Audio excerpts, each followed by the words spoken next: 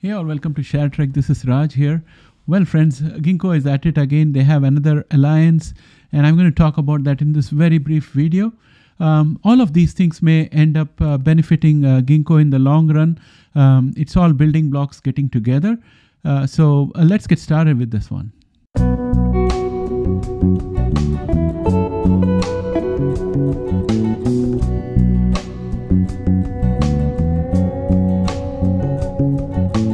Welcome back friends.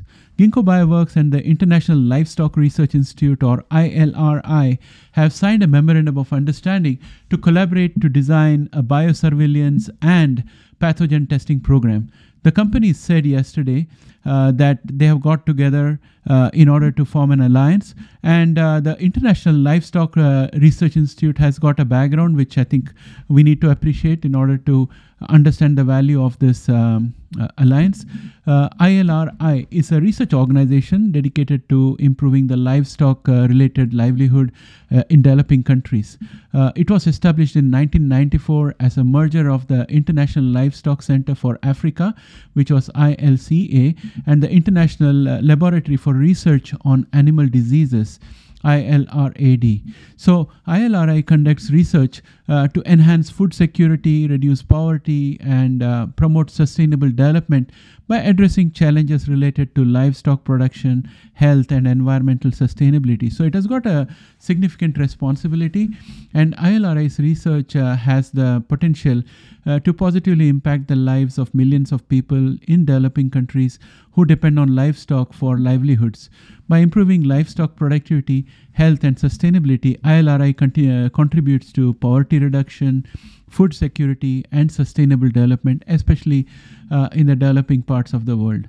Under the current collaboration, Ginkgo Bio Security and Public Health Unit Concentric will work with ILRI to identify and mitigate pathogens and diseases that originate in animals and livestock. Concentric and ILRI also plan to create sequencing-based activities for pathogen identification and characterization and bioinformatics support. The companies got together, and one of the big messages for us investors would be that if an organization like ILRI, which has been dedicated to a wide range of activities to ensure food security and help retain animal livestock for farmers in developing countries, has decided to go to the next level in technology and has selected Ginkgo Bioworks to be a partner in that. That means Ginkgo Bioworks has got an international reputation, and leading organizations are willing to tie up with it. So as always, the financial terms were not disclosed as yet, but we'll find out sooner rather than later. And Ginkgo is already working in areas such as crop protection, crop nutrition, animal health and wellness, as well as carbon solution and trade discovery. We already know that Concentric is expanding its global reach by tying up with various governments for biosecurity.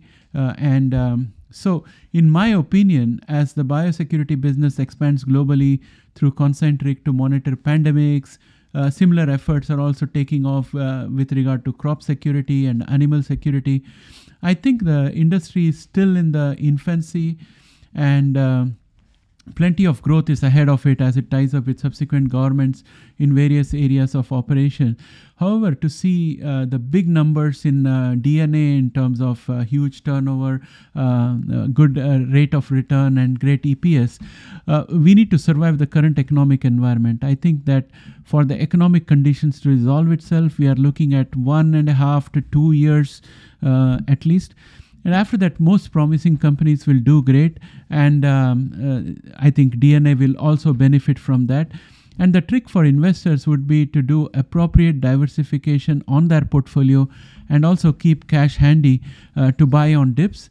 Well, that's my personal opinion, of course, and it's not financial advice. So friends, please do your own due diligence before making any investments in stocks. And that's the thought for today, my friends. I'll be back with you with the next video very soon. Bye for now.